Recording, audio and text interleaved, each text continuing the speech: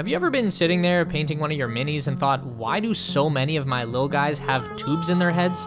Well, the answer is that head tubes look cool, and GW likes to use them to make the bad guy seem a bit more inhuman. But the lore answer is varied. For some characters, like Perturabo, Primarch of the Iron Warriors, these tubes are data connectors, feeding huge amounts of battlefield data to and from his brain so that he can better direct the flow of battle. For someone like Angron of the World Eaters, those tubes hold the Butcher's Nails, which burrow into the subject's brain and cause madness.